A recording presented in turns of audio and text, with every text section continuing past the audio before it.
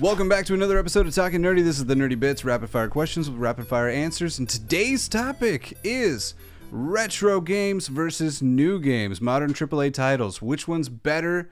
And I say new games. And I do like old games. Like old games? Would you like to start this one? I'm sorry that you like old games. New games, dude, I got to give it to them. I mean, there's a time and a place for old games, but new ones just keep coming out. Heavy hitters, new AAA titles, constantly pushing the envelope forward. When you're talking about like more shaders, ray tracing, I mean, the technologies have just been pushed by NVIDIA and AMD to just one-up each other. And because of that, we're getting cinematic level games, with every launch and whatnot, especially every new console, every iteration of a graphics card for PC and whatnot. But games, dude, I got to give it to new ones because you have massive franchises like Call of Duty. Everybody's played it. Everybody loves it. God of War, Gears of War, Assassin's Creed Valhalla. The storytelling in them is just something that you really can't do with a 2D linear style game. You cannot storytell like you can today. And then if you're not really into storytelling, you can have a massive multiplayer experience like World of Warcraft, Grand Theft Auto.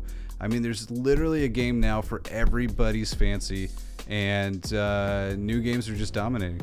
I agree with some parts of your aspect, but not all of it. So when you talk about like World of Warcraft, I played World of Warcraft, but I play it the vintage style 15 years ago. So okay. Yes. So let's just do World of Warcraft for an example. Okay.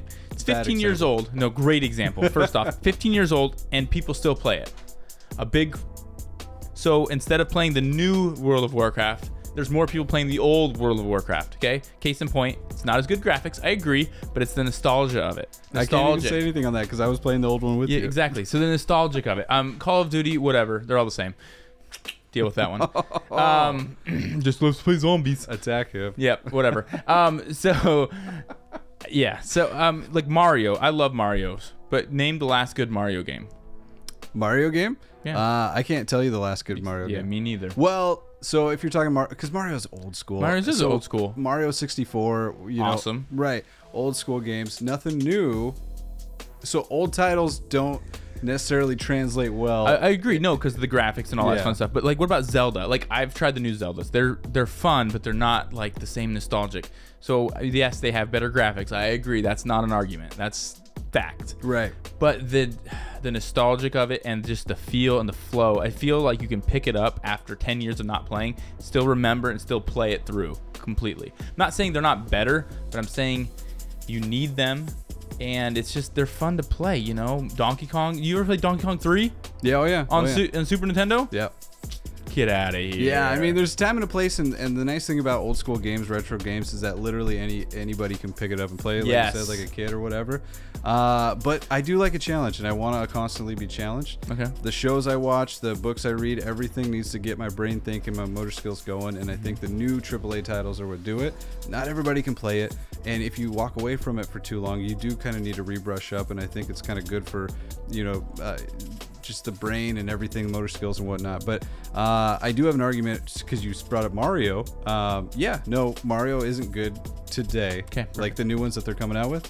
But I don't think you can keep making these old games in this new world, because there's a reason why people loved them, and it's for the simplicity. Mm-hmm. They were good then. They don't translate well today. Just like if you were to make a new, like, Gears of War into a retro game, I don't think anybody's going to like that. I agree. Right? No, I agree. I just think there's aspects on both sides that are good. I just think don't say that all retro games are bad.